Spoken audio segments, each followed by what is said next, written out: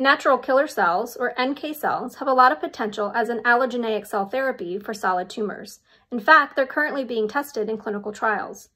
Allogeneic means the cells don't come from the patient, but rather a healthy donor, potentially reducing the amount of time that a patient has to wait for their therapy.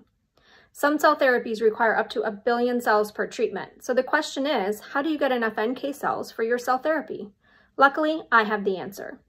Gibco CTS NK Expander is a new cell culture medium designed to expand high levels of functional NK cells that can be used in cell therapy. It expands twice as many NK cells as the next specialty media available on the market and works significantly better than classical media, such as RPMI, which many researchers use, all without the use of feeders. CTS NK Expander is part of the CTS, that is Cell Therapy System cell line, so it comes with regulatory documentation and support and can be used in clinical manufacturing.